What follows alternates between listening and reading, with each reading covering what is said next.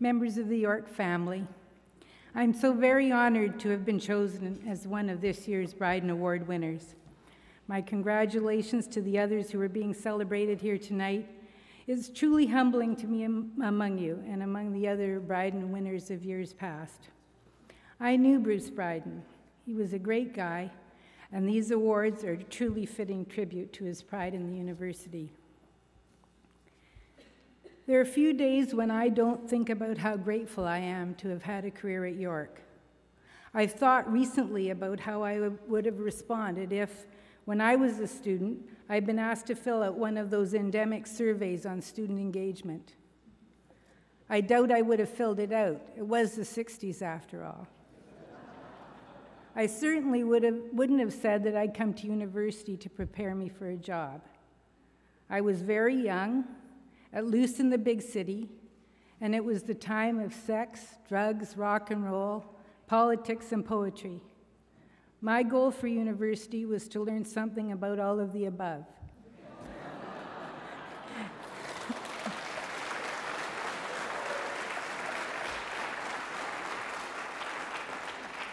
Fortunately, I was about 2,500 miles away from my parents. Fortunately, also, politics and poetry were on the curriculum. You could say that York provided me with a rich experiential education. The local hero is not an award any individual can claim to have received on her own. I've always been part of teams that have worked together on the university's behalf, and without many others, I would not have had the many opportunities and rich experiences that I have had. I don't know when it happened, maybe on the day I returned to York, but working here has always been so much more than a job. I have had an opportunity to think about an unparalleled variety of legal issues, to work alongside of some of the best lawyers in the country in addressing these issues, and to wield swords from time to time, people like Andrew. I've had the privilege of working with our Board of Governors and Senate, and have come to understand the intricacies of collegial self-governance, which, like democracy, may be flawed, but we don't want the alternative. I've repeatedly been challenged to try different things and to try things differently, to redefine the possible. There have been times when I've been scared stiff, like now, and times when I've really been overwhelmed with a sense of accomplishment and pride in the institution. And I've been called all kinds of names, from Pollyanna to my personal favorite, a pit bull in a prom dress. But one thing I've never...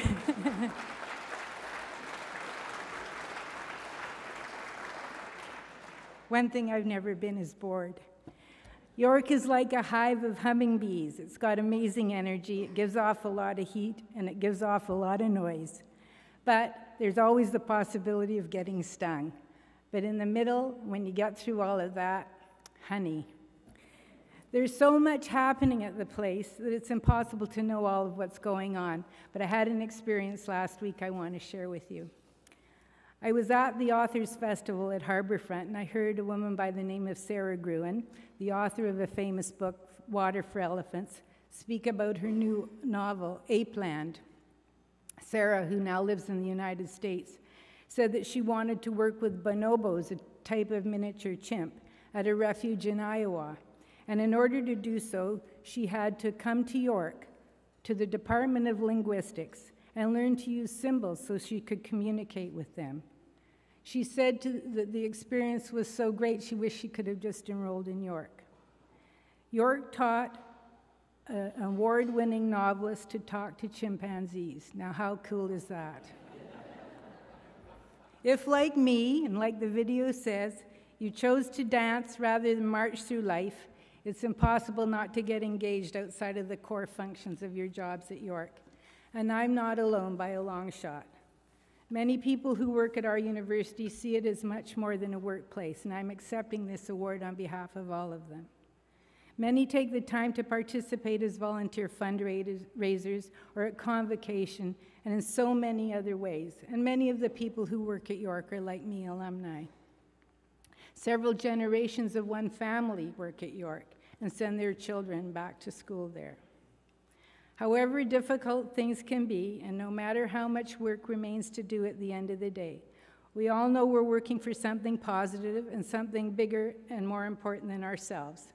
There's a big payoff at the end of every year, the honey, because at Convocation we have the pleasure of seeing students and their families who represent in every way not the Canada of the 60s, but the Canada of right now and of the future as they celebrate their success. And we all feel like we're a little bit a part of that. So in conclusion, some words of gratitude.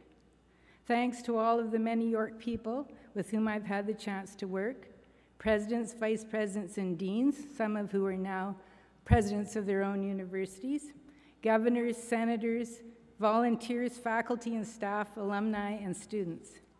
Thank you to the stellar legal and governance team and administrative professionals in my office, including those wonderful colleagues who nominated me and who are here tonight, and to my assistant, Kelly Glaze, who's been with me since the very beginning. Thank you to my family, and particularly my husband, Eldon Bennett, class of '68, who was responsible for quite a lot of my experiential education, both way back when and now, in the 40-odd years since.